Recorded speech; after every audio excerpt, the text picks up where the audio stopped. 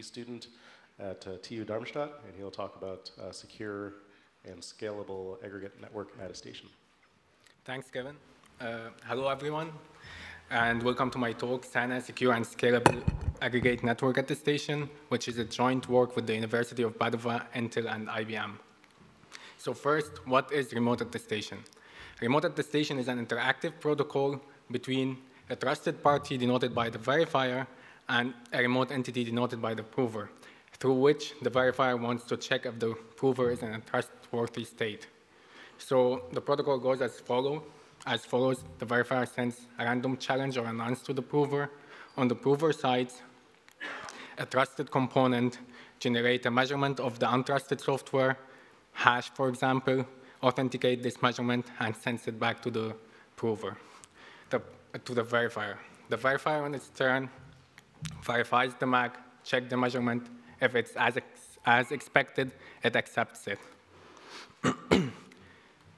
So current industrial trends envision systems that are formed of a really big number of devices. Examples include cyber-physical systems, such as smart factories and house and building and office automation, and transport, such as automotive and marine systems, and smart devices, such as smart gadgets and pacemakers.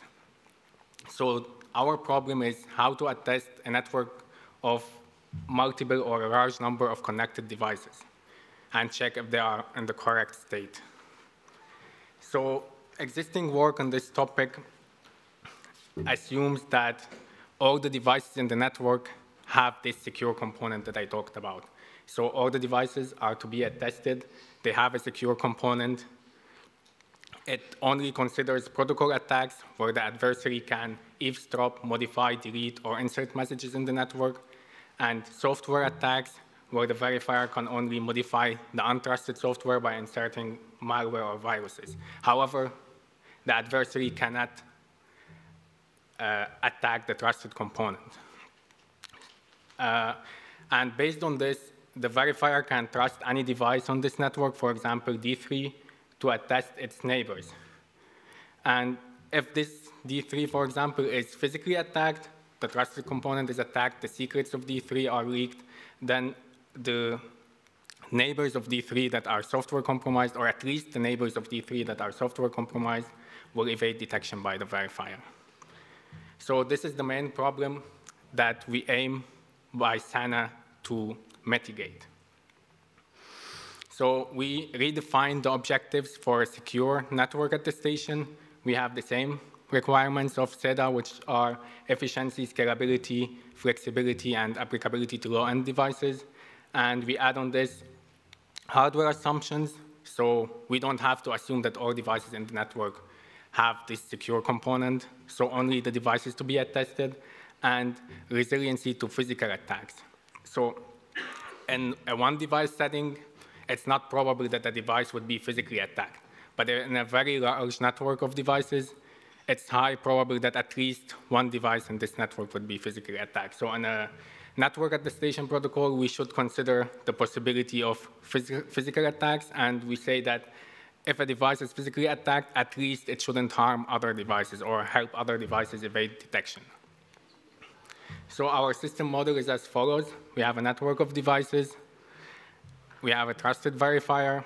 The devices are heterogeneous. They can have different hardware and software configurations, and each device can communicate, at least communicate to its direct neighbor. Here we say only to its neighbor. So in our new protocol, we divide the devices into two types of devices: reporting devices and accumulating devices. The reported devices, denoted by D, generate their attestation reports, and they are to be attested, and the aggregating or accumulating devices aggregate these reports and send them to the verifier. So our assumption is that only reporting devices should have this secure hardware component required for attestation. Consequently, a physically attacked aggregator cannot do anything because it doesn't even have, it's not assumed to be secure. It doesn't even have any secure components or any secrets. while a physically attacked proving or reporting devices can only evade its own detection. Now I explain a bit about aggregation or how to implement these aggregating devices. So we investigated two types of aggregation or signature aggregation, which are multi-signature schemes that allow aggregation on the same message and have a constant overhead, and aggregate signature schemes that allows aggregation on different messages and have a linear overhead.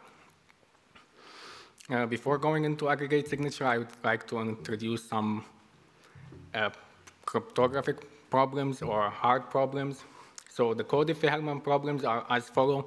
The computational Cauchy-Hellman problem is given G and G to the A, and you have H, so you want to compute H to the A. This is the Cauchy-Hellman problem, the computational Cauchy-Hellman problem. The decision Cauchy-Hellman problem is that you have G and G to the A, you have H and H to the B. You want to decide whether A equal B, or whether the tuple G, G to the A, H, H to the B is a Diffie-Hellman tuple. A problem is called hard if there is no polynomial time algorithm that can solve this problem. Otherwise, if there is an efficient polynomial time algorithm that can solve it, it's called easy. A gap Diffie-Hellman group is a group where the computation Cauchy-Hellman problem is hard and the decision Cauchy-Hellman is easy. So go back to multi-signatures. Multi-signatures are formed of at least 3 algorithms. A sign algorithm that takes a message M and different secret keys SK1 to SKN and generate a signature on M. An aggregation algorithm mult that takes different signatures with different secret keys on the same message M and generate a more compact signature that is faster to verify. And a verification algorithm that takes the aggregated compact signature and the public key of the group, which can be the list of all public keys of the devices in the group or a function on the public keys of the devices in the group, and decides whether the signature is valid or not. So if we relate this to our problem, the provers have to do the signing, the aggregators do the aggregation or the mult, and the verifiers do the verification. I'll give an example on a multi-signature scheme based on bilinear maps. Consider the 3 gap Diffie-Hellman groups, G1, G2, and GT, having generators small g1, g2, and gt, a bilinear map E from g1, g2 to gt, so that E of g1x, g2x equals gt to the xy. So the secret key of every device, SKI, would be equal to a random number xi and zp. The public key is g2 to the xi, and the public key of the group is the multiplication of all public keys. The sign algorithm take a message M and SKI and generate the signature as hash of the message to the xi. The multi-algorithm takes different signature and outputs the aggregation as multiplication of these signatures, and the verification algorithm checks if the E of the aggregated message with G2 is equal to E hash of the message with the group public key. And this is simply checking of the message, the aggregated signature, G2, the hashed message, and the group public key is a Diffie-Hellman tuple. So as we can see, the aggregation of a multi-signature aggregate signatures on the same message, so it doesn't allow aggregation of signature on different message, and it doesn't allow heterogeneity. The size of the generated aggregation and the verification time is constant in the number of signers who sign this message, so if we use it, it will give us scalability. On the other hand, we have aggregate signature schemes. The same thing, we have a sign, which take different messages M1 to Mn and sign them with different secret key SK1 to SKN, generating different signatures. The aggregation algorithm AG or aggregate that takes signature on different messages with different secret keys and generate a more compact, shorter, faster to verify aggregate signature. And the verification algorithm that takes the aggregate signature, the public key of the group, and decides whether the signature is valid or not. Same setting, example from bilinear maps, same secret key, random number from ZP, same public key. However, the group public key is the set of individual public keys of each devices. To sign a message, the same thing, you hash it, rise it to the xi. To aggregate two messages, you multiply them. However, to verify the aggregate signature, you have to calculate the linear map of each message with each public key, multiply them, and compare them to the bilinear map of the aggregate signature and the generator. So if you can see here, it needs n times bilinear map computations. So to summarize for this two, aggregate signature schemes allow aggregation of signatures on different messages, which provide heterogeneity. However, the size of the signature generated, as well as the verification time, is linear, and the number of signers, which provides no scalability. So we came up with something we call optimistic aggregate signatures, which is basically a combination of a multi-signature and an aggregate signature. So the basic simple idea is like this. You have different messages. You apply the aggregation of multi-signatures on the messages that are the same, and on the results, you apply the aggregation of an aggregate signature. And then you get a shorter message than aggregate signature, which is faster to verify. However, it also allows aggregation on different messages. So we have here both heterogeneity and scalability. Our construction, we did a construction based on bilinear maps, based on pairings. The size of the signature in our construction is linear, and the number of messages different than a default message to be signed. It's also linear in the number of signers who didn't sign or signed a message different than the default message. However, it's independent in the network size or in the number of signers in general.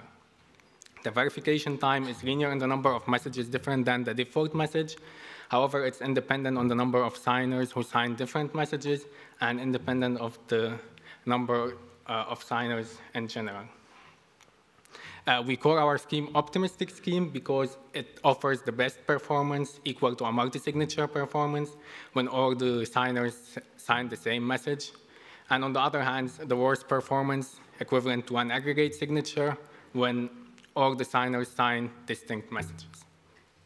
So this is our construction. You can see same public and secret key, same signing and aggregation algorithm. However, the verification algorithm is a combination of the two verifications from the multi and the aggregate signature.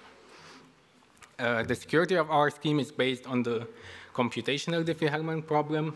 So we reduce the problem into a computational Diffie-Hellman problem if the adversary can produce a signature, an aggregate signature that attributes a message to an honest signer and that didn't sign this message, then it can break the computational co-Diffie-Hellman problem. So we go back to our attestation protocol. The protocol is formed, or the solution, the scheme is formed from 3 protocols. Device initialization protocol, where each device is prepared to be added to the network. Each device is provided with the secret key, the OIS secret key that is needed to create an OIS signature. The token request protocol is executed between the verifier and between any verifier that wants to attest the network. It's based on public key cryptography, on existing key infrastructure, and not on our OAS signature. And the point of this protocol is to prevent denial of service attacks that are based on our attestation protocol. So not any verifier can come and verify the network. It needs to obtain a token from the owner of the network. And finally, network attestation, through which the verifier attests the network by sending the token and getting the report of the devices.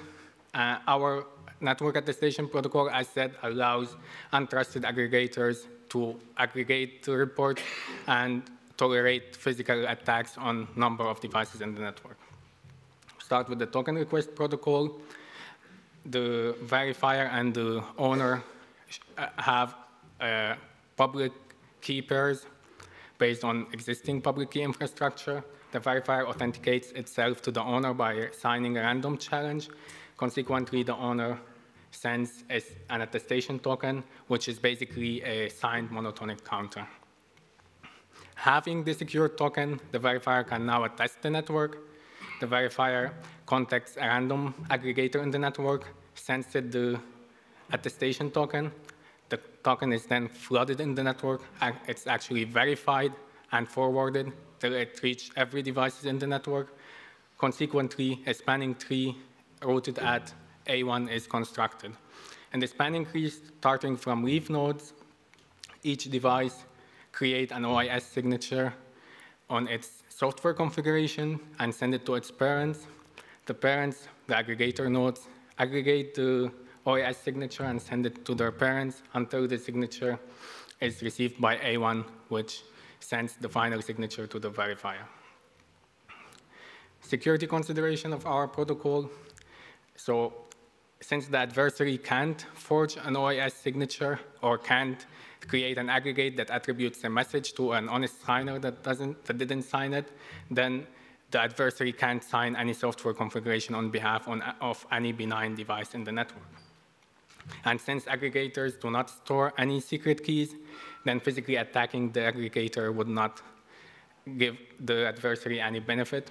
And finally, since unlike SEDA, devices do not attest their neighbors, rather the attestation is only done at the verifier side, then physically attacking a device won't help any other device evade detection.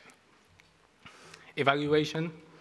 So we evaluated our protocol on different topologies, a network of different topologies, mainly trees with different number of children, and we obtained logarithmic results in the number of the networks. We evaluated networks up to 1 million devices, and the runtime of the overall protocol was up to 8 seconds in networks found of 1 million devices. We compare our protocol to SEDA and SEDA's setting, where all devices are low-end to be attested, and our targeted setting, where we allow more powerful aggregators. They don't have to be secure, so any device can be an aggregator, a cloud computer, a router, everything. We are not restricted to low-end IoT devices. And we also compare our protocol to an extension of SEDA, which allow the reporting of compromised device. So unlike our protocol, SEDA only reports the number of compromised devices in the network. Our protocol reports the IDs of every compromised device in the network. So we simulate an extension of SEDA that does the same thing of our protocol, and the results are as shown. The comparison in SEDA's setting, obviously, SEDA shows better performance because it's based on symmetric keys, and our protocol is based on public key cryptography. So, of course, we have worse performance. However, in our targeted setting where the devices, the aggregators, are more powerful devices, we have, our protocol has only 1.5 second more delay than SEDA. And this 1.5 seconds corresponds to the time needed to generate an OIS signature in a low-end embedded device.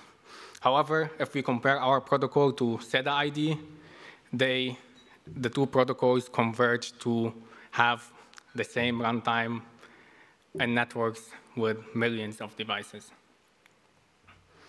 Finally, or to conclude, in these slides, I introduced secure and scalable attestation, which has better resiliency to physical attacks and which also prevents denial of service attacks that weren't prevented by SEDA through this token request protocol. And we also showed how to combine multi and aggregate signature scheme to get the best of both worlds. Thanks for your attention. Questions?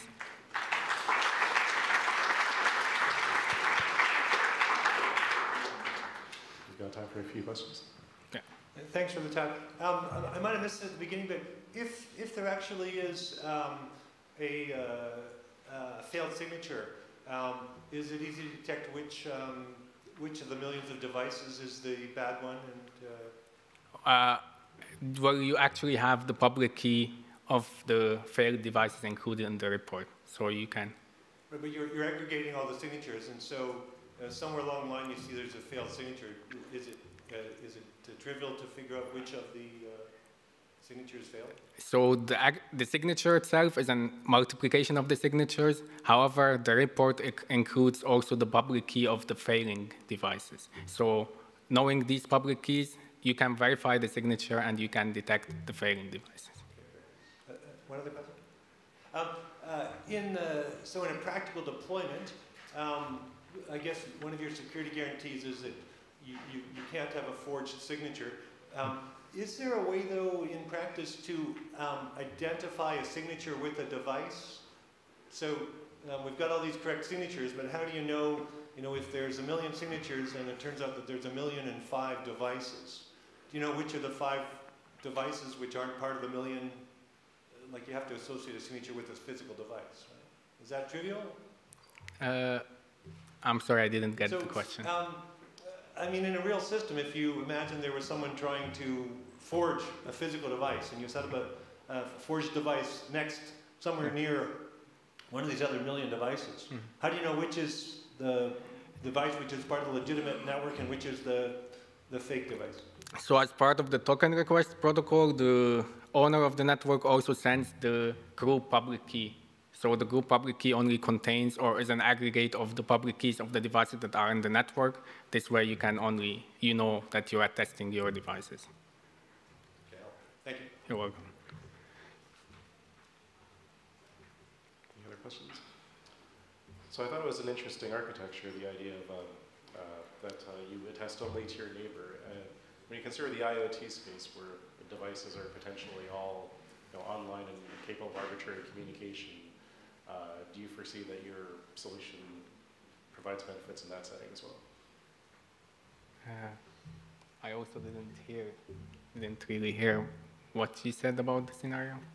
So consider the IoT scenario. You've got these always-on sort of publicly addressable devices that could potentially speak directly to the verifier.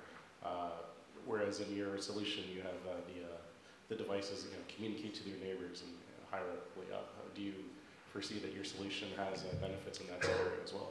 No, so actually the point of the network, the point of the protocol is to use the existing network infrastructure for the IoT devices to attest these IoT devices efficiently. So you already have links between the verifier and the device, and we want to use these links to make the overhead on the verifier less.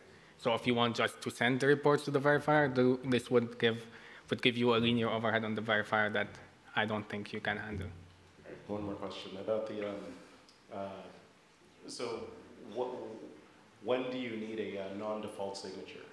So when you talk about the multi-signature scheme, you say, or the scheme is linear in terms of the number of signatures that differ from the default case. So what would be an example of non-default? So the default case in our protocol is the benign software configuration, and the non-default is the compromised software.